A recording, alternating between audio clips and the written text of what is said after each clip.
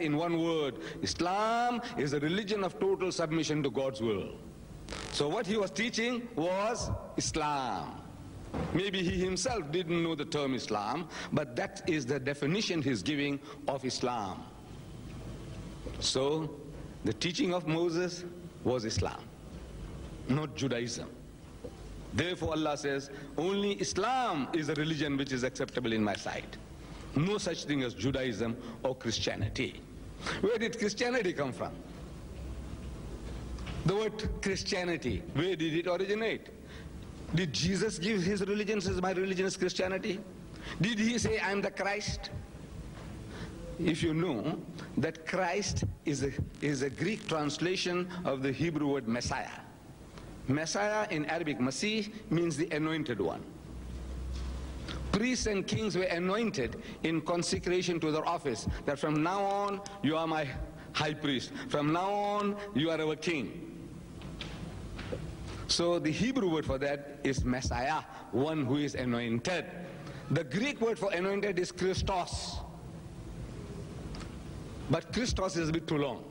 So they lopped off the os and left with Christ. It is a Greek translation of the Hebrew word Messiah. Jesus never heard the term. He didn't hear the word Christ in his lifetime. Believe me. He didn't hear the word Christianity in his lifetime. It was unheard. It's a later on creation. And if we meet Jesus in his second coming, and if we have the good fortune of asking him, oh Jesus, what is your religion? If he said Christianity, we can ask him further. Say, oh Jesus, tell us what church you belong to. Are you an Anglican, or a Lutheran, or Presbyterian, or a Jehovah's Witness, or a Seventh-day Adventist? What are you? What church you belong to? Ridiculous, you agree? It's a ridiculous thing. What will he say? What is the name of your religion, oh Jesus? Tell us. And he will tell us that my religion is a religion of total submission to God's will. One word for that in the Arabic language is Islam. Islam means a religion of total submission to God's will. God says only Islam. Christianity is your creation. Where did the term come from? It is in the New Testament. That the enemies of the followers of Jesus, disparagingly they pointed to them at Antioch, and for the first time they used the term that these are Christians, meaning the worshippers of Christ. And the Christians liked the term, so they adopted it, from which we get Christianity. Christianity was a term coined, invented by the enemies of the followers of Jesus. You like the term, you take it. You see, in my country, people call other people names. They call them names. Among the whites who are ruling the country, the majority are English and Afrikaner. The Afrikaner calls the Englishman Ruinek. Ruinek means rednecks. What they're trying to say is that this guy's a softy, he's effeminate. When he goes in the sun for a little while, he gets red in the neck. You know, he's a soft guy. That's what he means. When it's a Ruinek, it means he's a softy. You know, effeminate chap.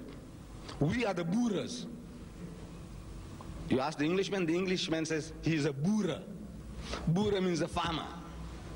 But now, if you ask the Afrikaner what he says, I'm a Boera, means I'm a farmer. Nothing wrong with it. But when the Englishman calls him a Boera, he gets offended. Because when he says Boera, he's trying to imply that he is backward, rustic, farmer, uneducated barbarian. Though he himself says I'm a Boera, but an English-speaking person says he is a Boera, meaning he is backward. But they call each other names. They call the colored community Hottentots, means Hottentots. They call my people coolies, laborers. They call the Africans Kafirs. But now if you like the term, you adopt it. No Indian goes around in South Africa boasting I'm a coolie. No colored goes around boasting I'm a Hottentot. No Boera goes around boasting I'm a Boera in the sense of a backward rustic. And no Englishman goes around boasting we are Ruineks. But if you like the term, the choice is yours. The Christian made the choice. They liked what the enemies called them, and they accepted it. But the religion of Jesus According to the definition he will give us, that my religion is a religion of total submission to God's will. One word for that in the Arabic language is Islam. And he is a Muslim. The Quran describes Jesus as a Muslim, his disciples as Muslims. What does it mean? That they followed Muhammad? No, they didn't hear the term Muhammad. Then what does Muslim mean? Muslim means one who has submitted his will to the will of God. Anyone who submits his will to the will of God, the Quran says Abraham was a Muslim, Moses was a Muslim, David, Solomon and Jesus were Muslims, Muhammad was a Muslim, and everyone who submits his will to the will of God is a Muslim. In the Garden of Gethsemane, we see this submission by Jesus, which qualifies him to be called a Muslim per excellence. He goes to the Garden of Gethsemane, according to the New Testament, and he tells his disciples, wait and watch, meaning keep guard. And he went a little further and fell on his face and prayed to God. Said, oh my Father, if it be possible, let this cup pass away from me, meaning remove the difficulty from me, but not as I will, but as thou wilt. The expression, not as I will, what I want, but as thou wilt. Whatever you want me to do, whatever you want me to go through, oh my Lord, I am prepared to submit. The word for that in Arabic is aslama, submitting. He is a Muslim who has submitted. So Jesus was a Muslim, Moses was a Muslim, and if each and every one of us, we are prepared to submit to the will and plan of God, you are all Muslims. There is no such thing as Judaism, and there is no such thing as Christianity in the official books of the religion. Therefore I say that there is no Judaism and no Christianity. But in the teachings, I say that actually there is no difference. In the fundamental principle of the teaching of Moses, Jesus and Muhammad, there is not an iota of difference, not one dot. I said in the fundamentals of the teachings of Moses, Jesus and Muhammad, even as recorded today in the Christian Bible, there is not an iota of difference. And I prove it to you. We want to know from the Jews. What is the first commandment? The most important thing in your faith. The first commandment, what is it? So he would tell you in the Hebrew language. If he knows, I asked an elderly Jew, I said, now, do you know the Shema? We say the Shahada. They say the Shema. I said, do you know the Shema? He said, my wife knows it at home. I said, no, I want to know whether you know it.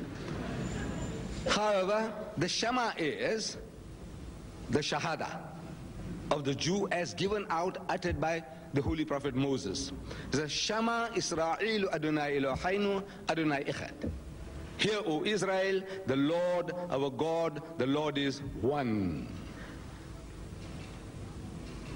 Some 1,300 years after Moses, Jesus Christ is on the scene. He is trying to reclaim his people, bring them out of formalism, ceremonialism, into the truth of God, make them to accept the letter and the spirit. They are going for the letter of the law, they had forgotten the spirit.